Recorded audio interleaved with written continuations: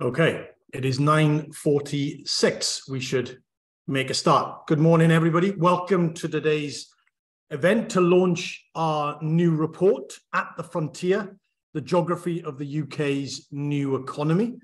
As the title of the report suggests, the report looks at the geography of the new economy. It also looks at the factors that are affecting the geography, why the new economy is distributed across the UK in the way that it is. And it also sets out a bunch of policy recommendations for how we can better support the new economy now and in the future. Before we go any further, big thanks to HSBC UK for supporting this project.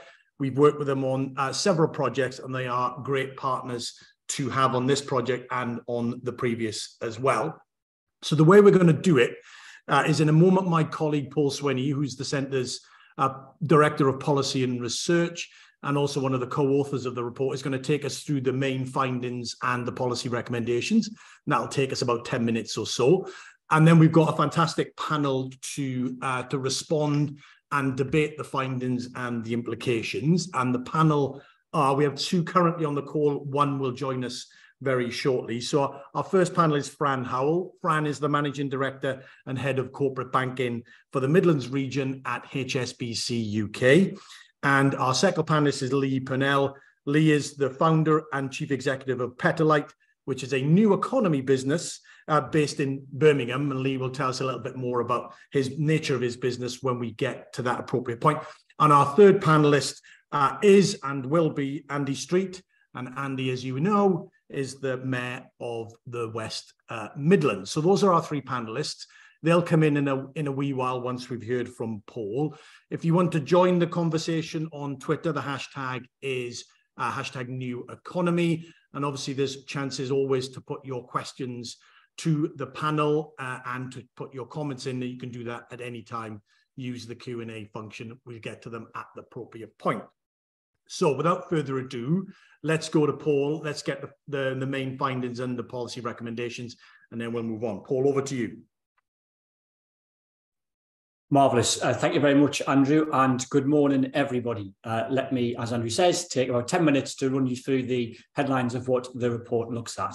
So what we do is use a quite new data set to try and look at what we call the new economy of the UK. So what is the new economy? Well, it's those industries that are very much at the cutting edge of the economy, emerging, likely growth industries of the future. And we've got a number of different sectors that fall into that. Artificial intelligence, software as a service, advanced manufacturing, sensors, etc. These types of things that you might expect, to be at the cutting edge if you were to sit down and think, well, what sectors would they be? Now, the difficulty about trying to identify those in the past is that standard approaches to try and categorize these companies just don't capture them. So the standard codes that the ONS use and other European statistical agencies use can't capture almost by definition, these emerging elements of the economy. So what we've done is we've used data from a company called the Data City, which web scrapes data to try and identify these companies. And it uses words on their websites to be able to identify that one company is net zero, another company is software as a service, another one is gaming, another one is software. And they create a fantastic data set, which has allowed us then to produce this report. So what does it then find? Well, let me run you through that. We love a map at Centre for Cities, and we don't love this one, this lovely spiky map, which looks at where these new economy businesses are registered. And what you can see here is that it's not smoothly distributed across the country. It's really, really concentrated, and it's really, really spiky in certain places. Now, perhaps unsurprisingly, you can see there's a ginormous spike there for London. But if you do look across the country, you can start to pick out other spikes there too, of which Birmingham is prominent, Manchester's prominent. You can see Cardiff sticking up there in Wales. In Scotland, you can see Edinburgh and Glasgow being pretty clear as well. But what we do in the report is try and simplify this a little bit, and we put the country into 4 categories. You've got city centres, so the real very core of our 63 largest cities and towns. Then you've got the suburbs, so city suburbs, so basically the rest of cities. So that would be Edgbaston in Birmingham's case, or would be Stockport in Manchester's case, in terms of how we define Manchester. So the rest of the city, the rest of that built-up area. Then we've got hinterlands, which are commutable areas around cities. Then we've got deep rural, which are fairly isolated places. Think, mid Wales, or think Northumberland, or northern Northumberland, or the Highlands, for example. And if we then look across these four categories, you can see really very strongly what this concentration of the new economy looks like, of the cutting edge part of the economy looks like. So for cities as a whole, so city centres plus suburbs, you can see there they account for about 8.7% of land. But if you go across to the right-hand column, you can see there they account for around about 59% of all of the new economy. So 9% of land, 59% of all of these types of businesses. If we then sort of look at the city centre in particular, we can see that there's a particular concentration of these companies within city centres. So they account for 0.1% of all land, but 13% of the new economy clusters into those very, very small parcels of the UK. If we then look at, say, the other end to try and get a bit of contrast there, if we look at the deep rural areas, we can see they account for over half of all land within the UK, but they account for just 9.2% of all of these cutting-edge new economy businesses in particular, which is telling us that there's something about place, there's something about the inherent benefits of particular places that appeal to this cutting-edge element of these types of sectors in particular. And this varies a little bit according to different types of activity within what we define as the new economy. So here we've got all 48 sectors. I'm not going to run through all of them, but what's interesting is that if you look towards the left-hand side, we've got an especially great concentration within city centres. We tend to see the service element of new economy. So there we've got ad tech, we've got software as a service, FinTech, gaming, streaming, for example. Whereas towards the other end, you tend to see more non-service activities, manufacturing type activities that don't value a city centre location quite so much. But what is interesting is even these more manufacturing type companies still are clustered within cities in particular, and the city is particularly attractive relative to deep rural areas, which is quite interesting. Now, the question is, well, why is that? Why do we see these patterns? Well, it's because of the inherent benefits that different places offer.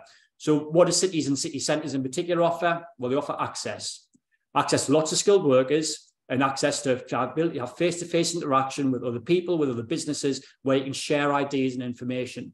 And these two things in particular are particularly important for knowledge-based businesses at the frontier of the economy, like these new economy businesses, because the creation of knowledge and the sharing of knowledge is particularly important for how their business models work. It's how they then commercialize that knowledge and then push their companies on. And that's why we see this concentration of these types of companies in particular within urban areas. However, we don't see this, or we see quite a lot of variation across cities, which suggests that maybe some places are offering these benefits to a much greater extent than others. So top of the pile, if we look at the new economy, number of new economy firms relative to populations across the 63 largest towns and cities, top of the pile are places like Milton Keynes and Cambridge, and that is indicative of the fact that this new economy very much clusters within cities in the greater southeast in particular.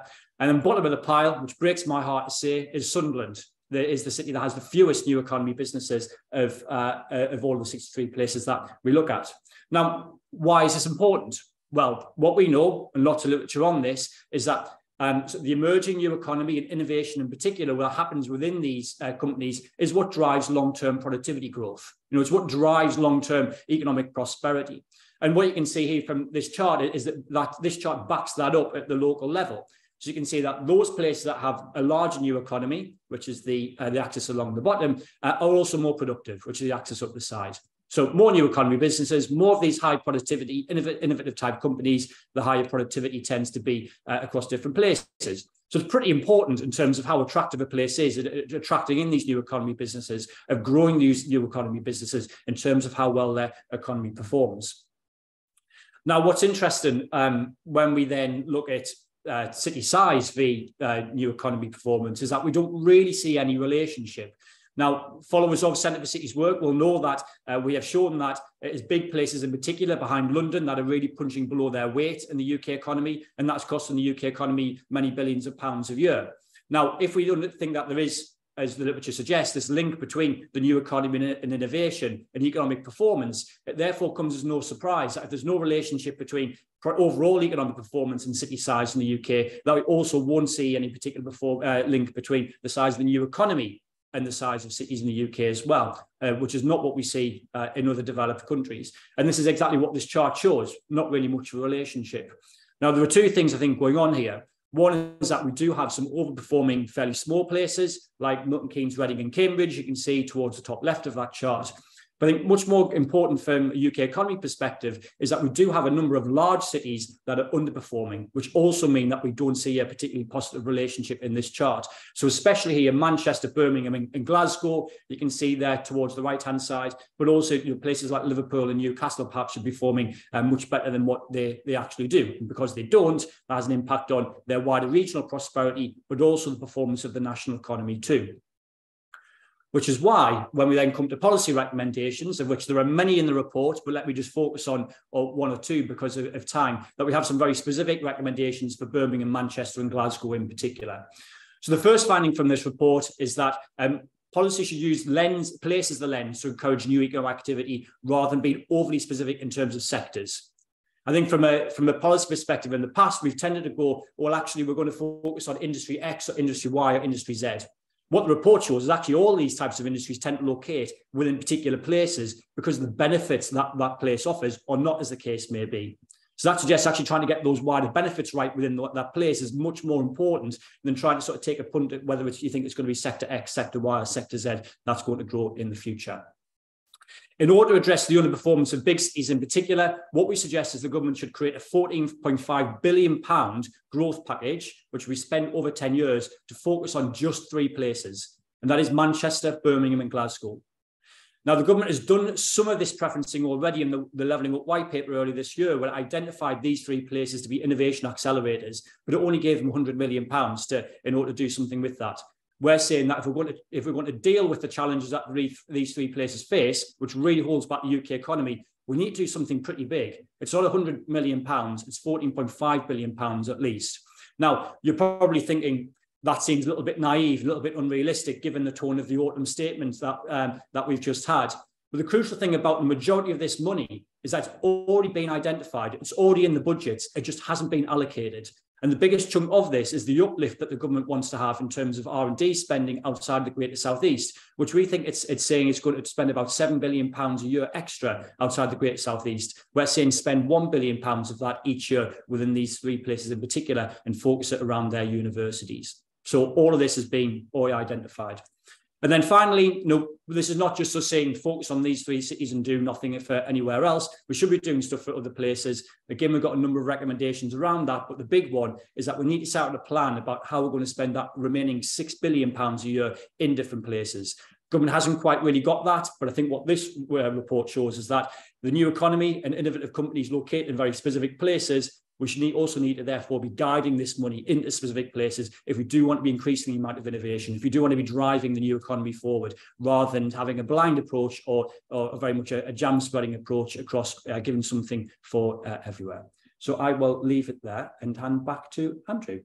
Excellent. Thank you very much indeed, Paul. Admirable job of summarising quite a lot of work that's in the report. You can look at the report and everything else around it on our website. I'll say that again towards the end. But for now, don't forget to post your comments or questions in the Q&A function.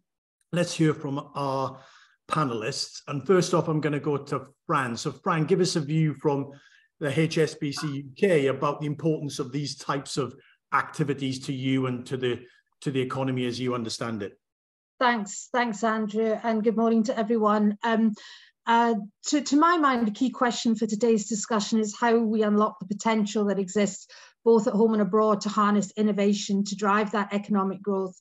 At the heart of the answer, I think, is partnership, whether that be between businesses, sectors, policymakers and communities. The economic opportunity presented by highly productive clusters of innovation outside of the global golden triangle for both regional growth and national economic recovery, I think is absolutely enormous.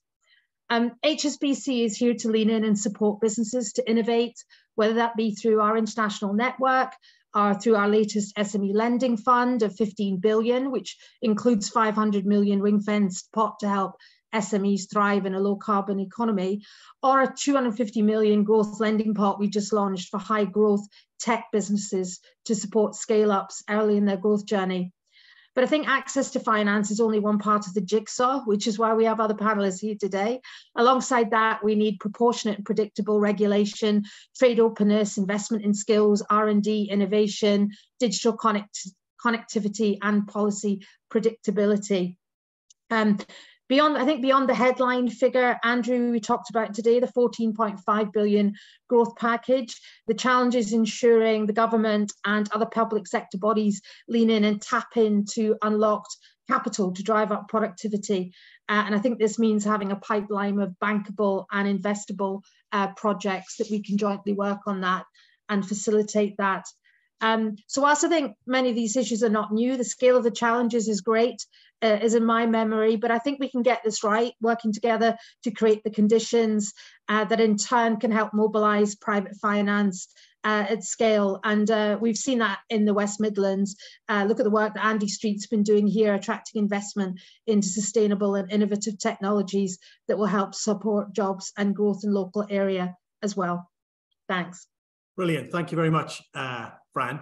And picking up many of the themes in the report around, yes, you focus on the specifics, but actually thinking about creating the general conditions that allow different types of firms to thrive. Let's hear from one of those firms that is based in Birmingham. Lee, just give us a little bit about, Petalite, but also about, why Birmingham is an attractive location for you to have your business based in.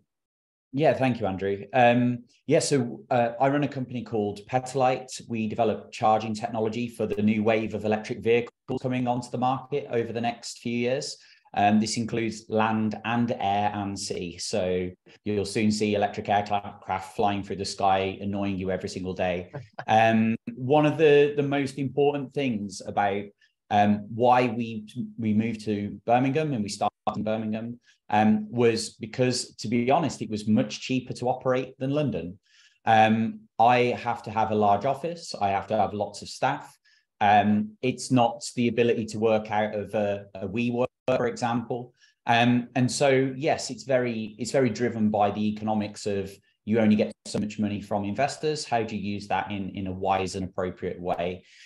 Also, I had my education at Aston University. So there was some legacy network connections that I had here. There was also some of the accelerators that started me off, so gave me free office space. The shout out to the BCEAM program that happened at Aston University. And so, yes, there was always that encouragement to why don't you come down to London all the time? But when you could get a £20 train ticket down to London in the middle of the day, why would you need to do that if you could just spend most of your time up here and then also go down to London to find things like investment? What I look to see out of this report, and I just want to summarize it, is that I like the idea of the serious commitments that are being proposed. Obviously, that had to go to central government, but we need to make big strides in this field. If you look at the 14.5 billion, that's spread over quite a few different sectors and markets. But when you compare that to what's happened after the COVID pandemic in the US, the numbers are multitudes more. And obviously, their economy is bigger, but it's nowhere near in comparison. And what we're finding in the automotive industry, so a lot of EV startups in the UK are actually going on the New York Stock Exchange. They're setting up production in the US. And it's because it's doing what the CHIPS and the Inflation Reduction Act were intending to do, and that's attract new business. And so for us, when you talk about, say, 100 million, it's nothing. Unfortunately, it's nothing in a market that's worth trillions of pounds over the next few decades. So yeah, I want to see a bit more of a bold approach from central government. I want to see that we can get this going now, because if it's 4 years from now, you've already lost the game on a lot of this sort of stuff. And so they need to move quickly and they need to be quite bold. Excellent. Thank you very much indeed, Lee. And in his comments, Lee mentioned the CHIPS and Science Act in the US, which we looked at as part of this particular piece of work. So you can get some detail on that in the report. And also, I did a podcast recently with a colleague from the Brookings Institute looking at the certain aspects, the place-based aspects of the CHIPS Act and what we could learn from that in a UK context. You can find that on the website as well. So shameless plug for that. Okay. So let's move on and get the thoughts of the Mayor of West Midlands. Andy, good to see you as always. Thanks for joining us. Good to see you, Andrew. And I just say, I think you expect me a bit later. I was on right from the beginning. So you were, as I was saying, he's about to arrive. You arrived, or you were already there, as always. You're always slightly ahead of me. So, that nothing changes there, but it's good to see you. All right. So to respond to what's been said. Yes, please. And first of all, lovely to hear what Francis and Lee had to say. So, no bull, this is a very important report, and I really appreciate the work that you've put into it, and Paul summarised it brilliantly, because I think it's actually really, really significant. And it goes to the heart, really, of what we've been trying to do for a number of years, and we know we've got to do even more as the economy's been battered by COVID. So, because the principle of this is really very, very simple. We will only get a more balanced total UK economy, which is what's at stake here. Therefore, we can have national policy that works for everybody if we get all of our.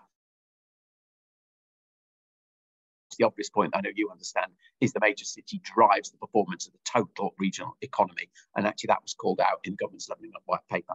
And the only way we're going to achieve that improved performance is a real concentration in the new economy areas. That's not a new insight. All the data is, though.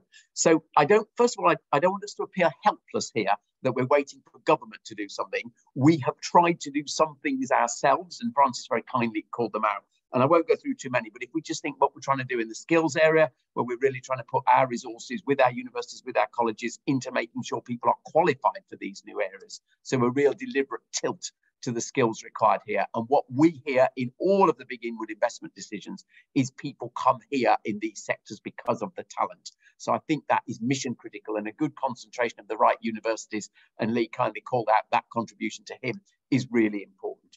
The second piece that Francis called out is what is your offer for inward investment? You've got to choose, you've got to specialise. And again, if I think when we've just been around the world to India, or we've been over to Toronto and Boston this year, we are concentrating in all of our material on some of these areas. So whether it be obviously for us advanced manufacturing and the e-vehicle sector that Lee called out, whether it be FinTech that Francis called out, absolute focus on that inward investment piece.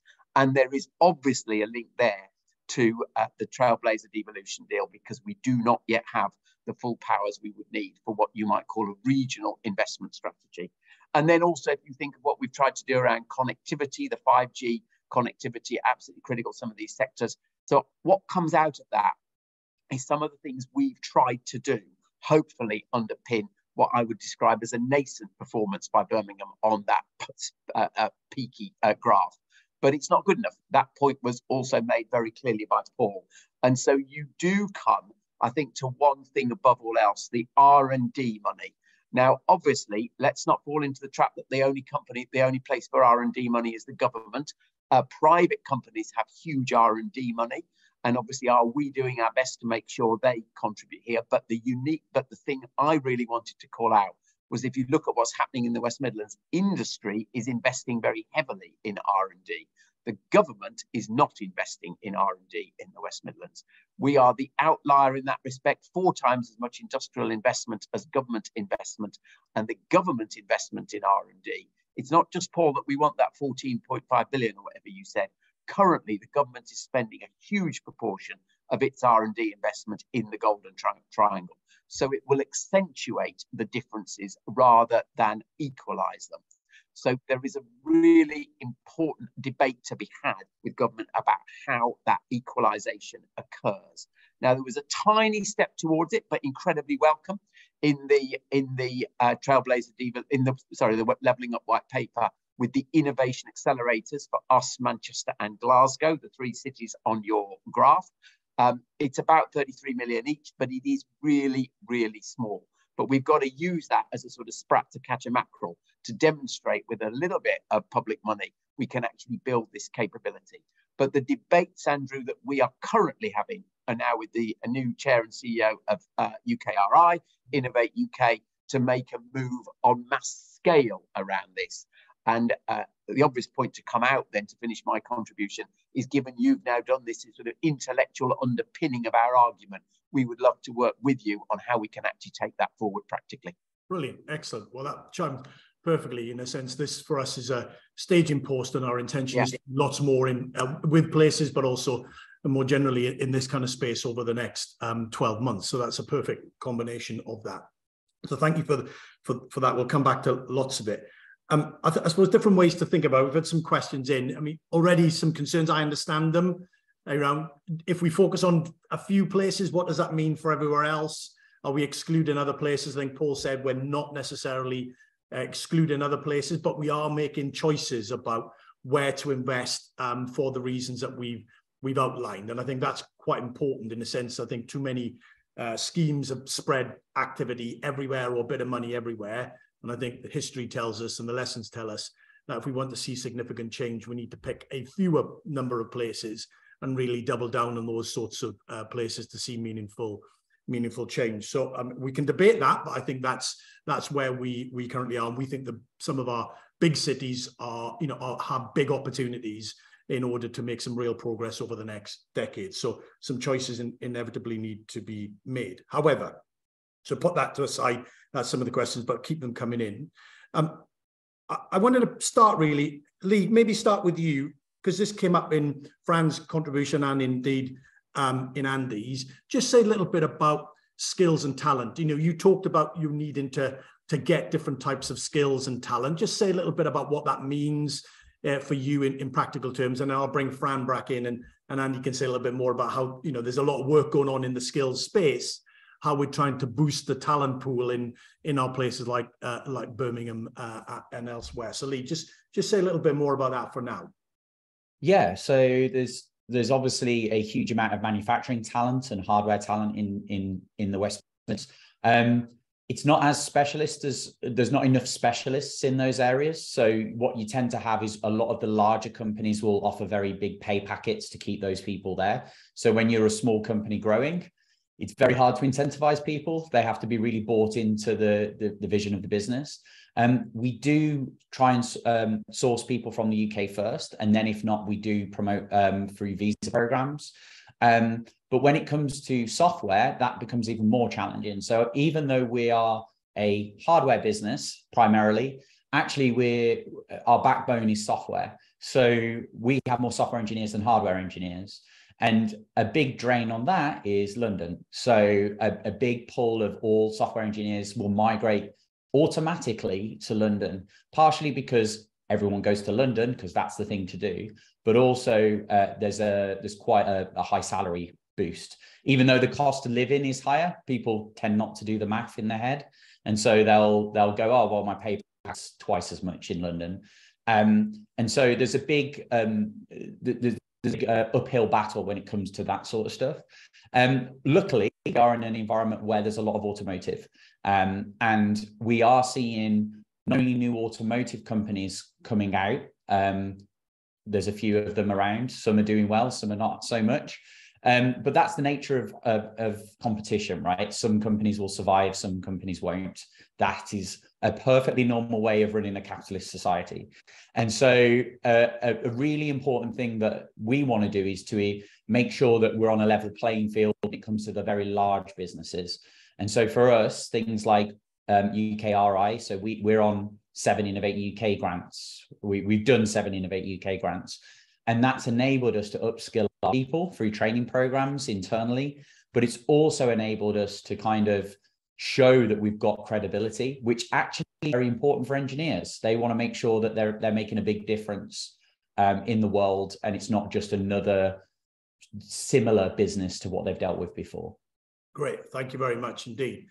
I was going to come to Andy, but he's disappeared, so I'll hold on to him for a second and come back. Fran, do you want to say we'll take different issues in turn, but just say something about that sort of talent and how you think about what's going on in the patch and how we might support the growth of the talent pool more generally. Fran.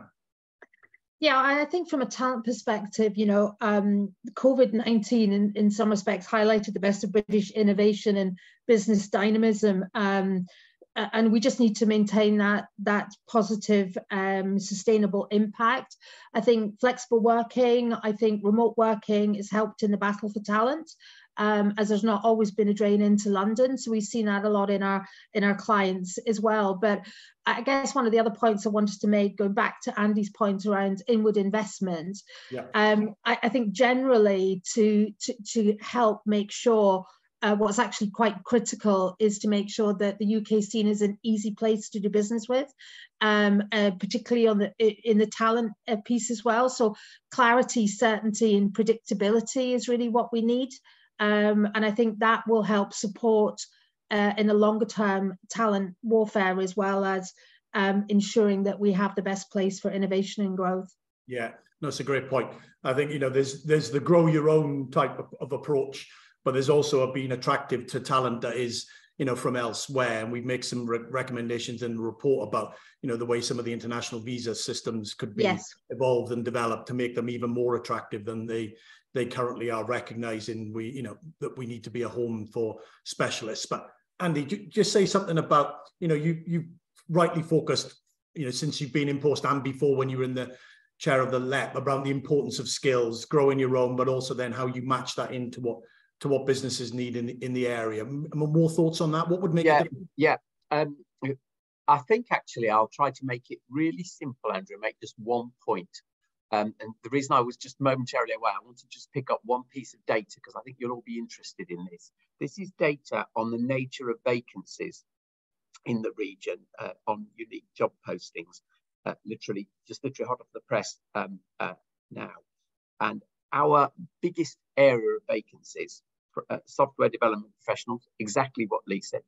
And that's grown 20% in 1 month. So while vacancies are falling, just beginning to fall across the economy, that's growing fast. And the other half of IT business analysts, architects, systems designers, is fifth in our ranking of type of jobs. So ahead of all the really big categories like nursing, teaching, and that's growing fast. So there's a really simple lesson in this data that which absolutely chimes with what Paul said. The growth in job opportunities is in this new economy stuff, because this is what underpins almost every one of those sectors. And we had another piece of data on this just recently, growth in the West Midlands tech economy, nearly £4 billion in 1 year. So the stuff is all shouting at us that this is where the growth is. And so what we are trying to do, to your question, is to make sure that we are providing digital boot camps for entry pieces. We're making sure our colleges are stepping into this with their digital innovation zones. Our universities, of course, are stepping into the more specialist areas here. So it's all about where is the demand coming from and how do we then try to match that up. Yeah. But I honestly think the area that tackles this has got a huge advantage, given that those vacancy issues are there. And as Lee said, his location decisions are very much around where can you find these people. Yeah. So it's mission critical to it, the whole thing, Andrew. Great, that's really good. Lee, come back. Are you struggling with labour, with skill shortages currently? Lee? Are you somewhat constrained because you can't find talent X or specialism Y? Is that a real burden? Yeah, absolutely. One of the things about a small business that's growing fast is you need to bring skills in straight away. You can upskill and you can kind of internally train. Takes years, right? It's nothing that you can do. So unfortunately, you're in a position where everyone you need has been in the job for 10 years or 5, like a senior position. And then our strategy internally is to go, well, we'll recruit really amazing people in, like A-listers, like really good people. Salary is not really a concern, but then when you compete with the bigger companies, it becomes a concern. And then you start having apprentices on board. And so for me, a perfect strategy from the government would be to simplify the visa system and be consistent with the visa system as well, because you speak to anyone abroad and they're asking you what's going on and you're like, I have no idea. And even, like honest, I've heard multiple different visa routes for different people recently. And then you incentivize it. Maybe there's a tax incentive to begin with to get those people on, get them up to speed.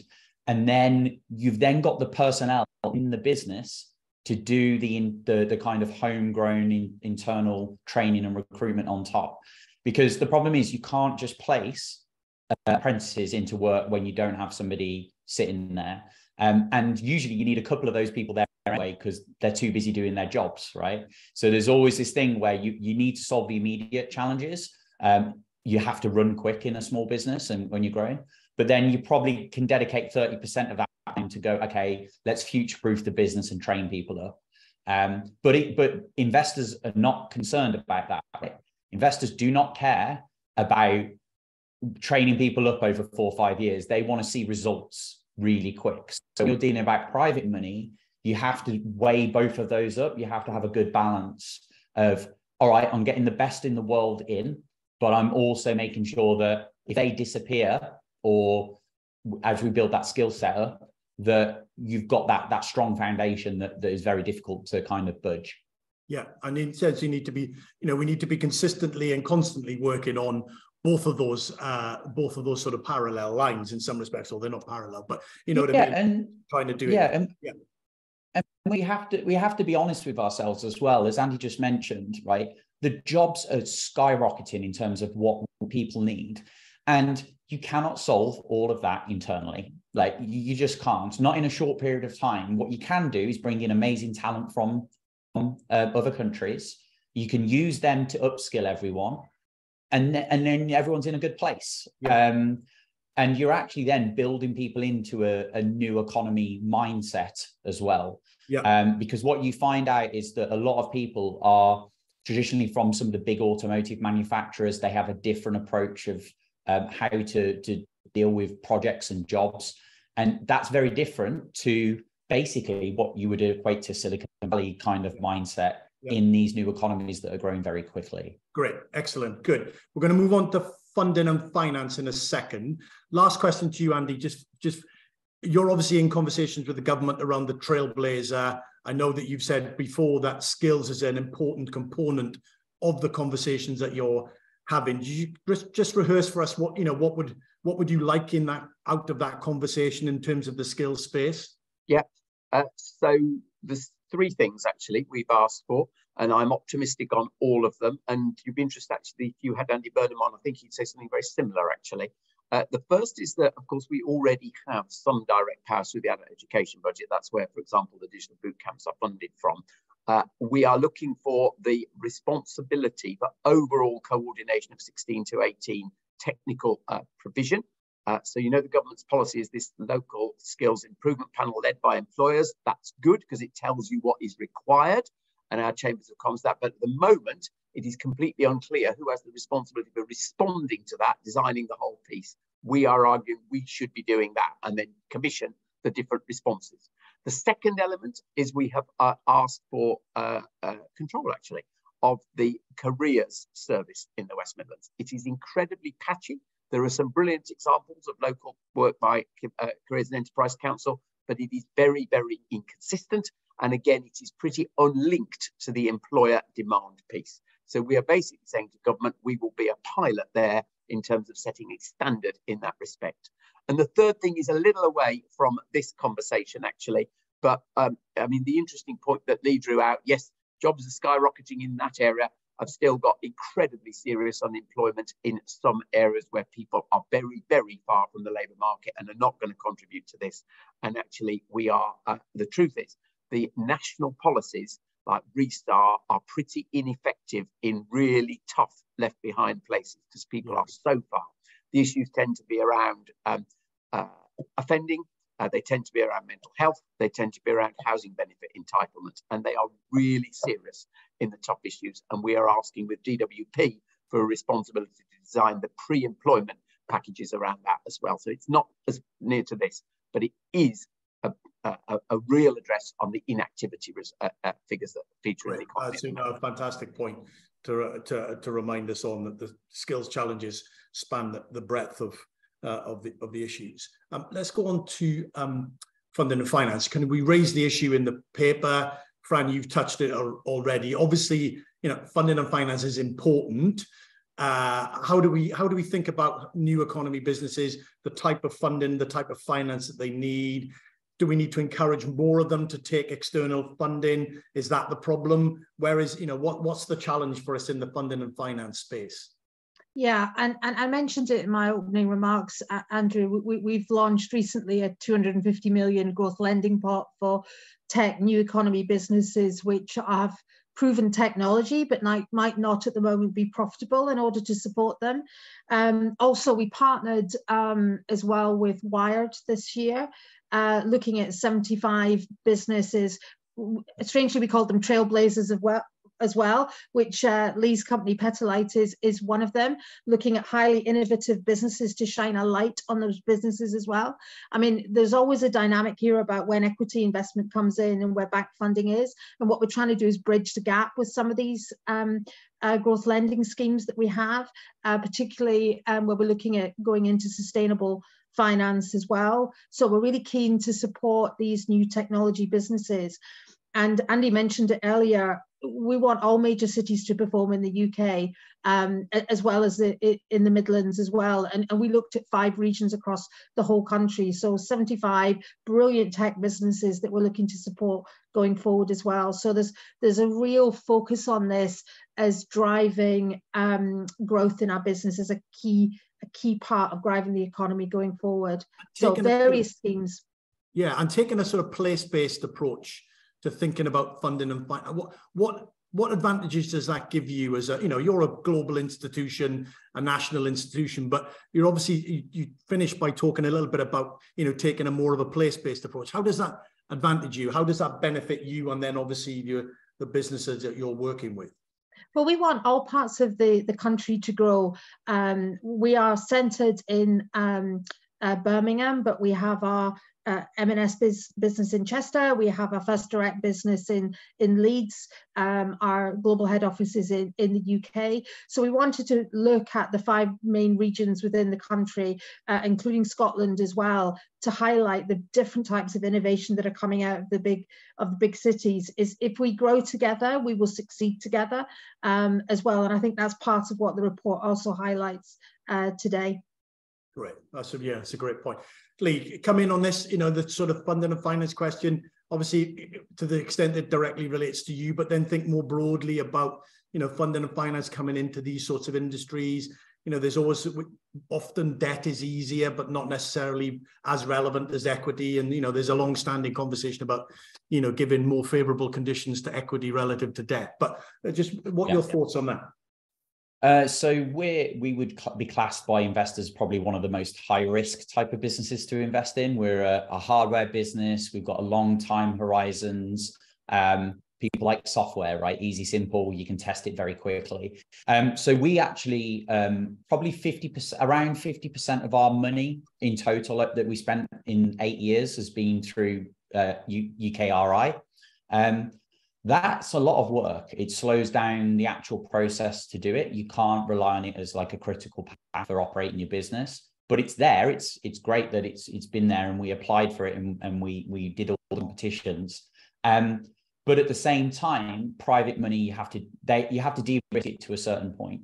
In this environment right now, I don't believe many people are doing debt just because of the way the world is after the issues with some big tech companies falling down. So if you look at the Series Bs and Cs, the amount of money that's gone into them recently is nosedived. My personal experience from private investment is I avoid regional altogether. I've tried to raise regionally, never works, or you get a really bad deal. I think there's 2 reasons why. Partly because of the mindset of the clusters of investors that you talk to in those areas. It's fairly concreted in, but also just the sheer access to capital. You've got to be talking to hundreds and hundreds of investors to get down to the one that you want. And so for me personally, I did all the kind of routes in the Midlands. And then I just got on a train to London 3 times a week. So I had the advantage of operating my business in the West Midlands, but then I was pitching in London. Now, our recent close of our investment, Fran and Andy know this, we just got a quite big American investors on board. That wasn't me sitting in the West Midlands, right? This is, I think that's the dirty work that you have to do. You have to be traveling all the time to get these done.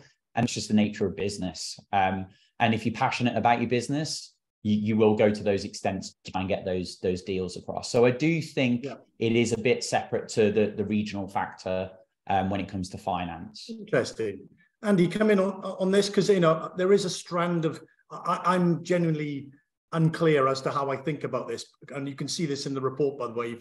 If you read it, we're a bit unclear about it, but there is a strand which is we have to have regionally orientated funding on the supply side in order to match and respond to the demand side we see it. But I'm interested in your thought on it. I'm just not clear in my head as to whether I'm a fan of that or not. Yeah, that's a very honest point, Andrew. And if I'm honest, I'm a little uncertain of this as well, because Lee's story, and many congratulations to him about traveling the world to get his investment, is obviously brilliant. But I hear regularly that one of the things that holds back high growth potential businesses here is a lack of access to the type of funding that would be there. Let's not say in London, but in the most sophisticated markets in the US. Now, the question is, do you have to have those companies based in the West Midlands for them to be able to do what is needed? I'm not sure you do, but you sure have to be able to. I just don't think that's realistic, but you sure do have to have a way in which our best companies get access to them. And so that's subtly different. And that's certainly something we've got to think about. So other answers to it, of course, a lot of companies are spin-outs of the universities. The North has got ahead of us in their university spin-out fund, Northern Gridstone. We will do the same. That's important. We obviously are looking at further angel networks. We have some, but not enough, and they tend to have local focus. So that's part of an answer. But the thing I also want to come back to is the UKRI and Innovate UK approach to this, which comes back right to your report. Because Lee said he's had half of his money from Innovate UK, which again is very, very telling. There aren't many companies where that would be the case. And I think one of the reasons for it is it's very staccato. It's very individual applications. And where I want to get, and I've literally sat down with the chair of UKRI to talk about this, is to think about the areas the West Midlands has got real potential, and how do we develop a fund with them which is more consistent, more long-term, and businesses can bid into. At the moment, it's very much responding to their themes, and I want it to be more regionally focused. Every time Lee's nodding at me. So I think there is a really important conversation about, now they've got that additional funding, which, interesting, Jeremy Hunt stood by, didn't he, in the budget when he was under such pressure, how that actually turns into funds that can be more regionally focused. And obviously, without divulging any confidences, Andy, are you confident that that move towards a greater appreciation of place and what it means in practice for these sorts of institutions, which typically have not really done that, you feel confident that we are? I feel confident the conversation started, Andrew. I do not feel confident we're yet at the outcome we want, but that's why your report is very timely. I feel confident that senior ministers like Michael Gove really get this and understand it.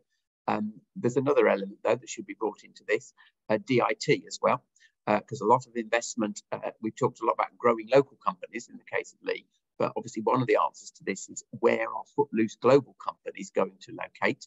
And there is lots of evidence that DIT favours the Southeast naturally, because that's where the clusters are naturally already there, and you will never achieve what we want if you keep backing that. And some of it we've got, I won't be indiscreet, but we've got some current examples in the health sector that just make anyone who believes in levelling up weep.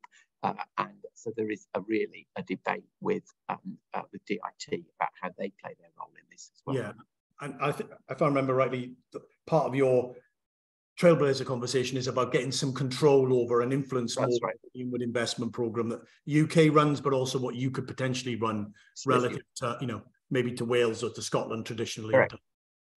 Yeah, brilliant, excellent. Fran, come back in. Both Andy and I sort of shared our uncertainties on, how we should think about the finance element of it, which I greatly appreciate. But you just come back in on that. Where do you kind of sit on that? What's your thought on that? Well, I guess it depends on the client. It depends on what their strategic aim is. It depends. There's a lot of depending factors. And we work with lots of companies to help them get the right sort of finance that is right for their business at the right time. So I don't think there's sort of one answer fits all. It might be limited debt capacity to start with, because from a owner's point of view, giving up equity early on in a journey is not always the right thing to do, but it's ensuring that we get the right type of investor in front of the right business at the right time for them. Would be that it's not just sort of one size fits all. We're increasingly seeing UK export finance as opportunity for businesses to raise finance. They can raise finance based on future sales forecasts if they want to. So I think there is a wide variety, but I think it's all about partnership. I go back to my earlier point. It's about how we can facilitate that partnership in private, public sector, institutional funds, equity investors, and just ensuring the proposition is very bankable up front. And do you think, I mean, Andy referenced this earlier on, you know, I'm not saying you would have, but if you have read the Levelling Up white paper in all its glory, you know, there are several strands in there, actually one big strand around funding and finance, you know, unlocking different types of funding and finance, public and private, for public policy aims, I suppose, in some respects, or in the way to think about it. Are you confident about that? Are you enthused by that? Yeah, I think so. I think we need to leverage up the balance sheet, whether that be public or private, to drive innovation investment, whether that be big projects or small innovative businesses going forward. I think there's an opportunity at this point in time to grow our business and ensure that we get that growth. But it goes back to my earlier point. I think clarity, certainty, predictability to invest in the UK is paramount. And I think that's where government can help us. Yeah, okay. That's really helpful. Right, we've had we've had lots of questions come in. Paul's doing a sterling job of answering all the questions that relate to the report. So in the background, so well done to you, Paul, on that. Keep those fingers moving. But we've had several questions around, I suppose, the broader offer of a place. Maybe Andy, maybe you start, because in a sense, you know, these things, none of these things operate in a vacuum. No firm operates in a vacuum. This is about the nature of the offer that a place can make to not just individuals, but you know, many individuals, families, communities, etc. Which is, you know, a housing offer, a transport offer, a quality of life offer, an amenity offer. I mean, just your thoughts on that, Annie. How important is that as part of, you know, the package that somewhere like the West Midlands can offer that maybe other places can't because of the nature of the place itself? It's mission critical. So, you know, in politics and the way government's structured, everyone looks down one vertical and says, we're going to have a conversation about housing. And then the next day you have a conversation about culture. And that's not how people make decisions in life, is it? So our approach here is that I'm going to describe it in rather an economist's way now, rather than politician's way, is that everything we've been talking about so far is a pretty much a pure economics conversation, isn't it? About which businesses are going to thrive, how do you support them with talent, with finance. But you actually do have to say, what's the total offer to attract those people who are going to come and make these things fly? And that's when we have our own investment conversations with footloose investors from around the world, you very quickly get to what's the quality of the housing. So for us, the housing target, and we're actually doing, you know, it was covered in national press this week, doing a really good job on that. So it's the total number of houses, the variety of tenancies, the quality of the design. That's just as much a critical component of these footloose decisions. And you do then come to all the descriptions of, has it got green space? What's the cultural activities? What's the leisure activities? And we think that the big urban centres have got an incredibly important role to play on behalf of the country in being those attractors, because they almost by default are the only places you can pull that total offer together. So the whole place approach to this is absolutely the heart of what our pitch is, Andrew. Yeah, I mean, we make this point in the report, and we've made this point hundreds of times, as of you, hundreds of times. It's thinking about the package, very deliberately thinking about the package of activity rather than trying not to be too silo, and actually trying to do it at the place level, you know, at your level is probably easier than actually trying to do this through national coordination. Exactly. And I mean, and this might sound an odd link to make, Andrew, but I'll just draw the story, and I think the Brummies on the line will know this is true. We've not necessarily had the best international reputation, although our international reputation is better than our domestic reputation, interestingly, what research says historically, which says it all. But one of the reasons we were determined to win and then put on a brilliant Commonwealth Games was that was our branding moment in the sun. And I hope everyone thinks that we took that opportunity really well. My perception from international exposure since then is it has changed the perception of Birmingham and the West Midlands decisively. But then we've got to cash in on that. So that's what I mean about the whole brand is critical. Yeah. Lee, come in on this. I mean, in the sense, obviously, on what, in one respect, you're looking inward into the firm and what the firm needs and what it can offer. You talked about wages and terms and conditions, but you sit obviously in a broader context. You sit in Birmingham. You know, I guess what Birmingham has to offer, or what a place has to offer, is quite significantly important. You know, for you and for the business base more generally. Yeah, I mean, we've got global expansions, ambitions, right? So we're looking to both be in the US and Europe in the next 2 years, and so we're always assessing, especially bringing new people in. The question is always like, why are you here? And I can argue my corner as much as I want because I am the founder and CEO, but at the same time, there has to be these regional kind of ambitions. There's a lot of we do lean on a lot of the legacy of automotive manufacturing, even though we are going to be making large chargers. It's a similar environment, right? So we do have a legacy piece, but also I think it's quite important, and I think your report highlighted it around the fact that even if you have good strengths in general manufacturing, it doesn't really translate into specialist manufacturing. We've noticed this all along the supply chain. So vast majority of our stuff is not made in the UK. Our parts are not made in the UK. And that's just because of the nature of electronics. This is where you see in America, they got the CHIPS Act because they realized that is a difficult thing. There needs to be put more emphasis on that industry as a whole, rather than pick a company and go all in on one company with a 100 mil or 200 mil. It's like you need a significant budget to look at that entire supply chain. I know that the UKRI do that sometimes. They do some of the supply chain things, but the budgets there are nowhere near what's needed to really change an economy, because that's what we're aiming to do, right? We're aiming to take somebody who used to make stampings for internal combustion engines and make them do something that's completely brand new. And when you're talking trillions of dollars, because you got to think there's trillions of dollars on play here. If we actually want to be a significant force in this area of electrification, and I'm obviously focused on electrification, that's important. Yeah. You have to commit, and you will have losses and you will have wins, but if you spread the bets as a country, you need to do that. Yeah. Otherwise, you just need to let's pick another battle. And hopefully we're going to see that with this report coming out and pressure towards the government, that we start seeing serious commitments down that chain. Brilliant, excellent.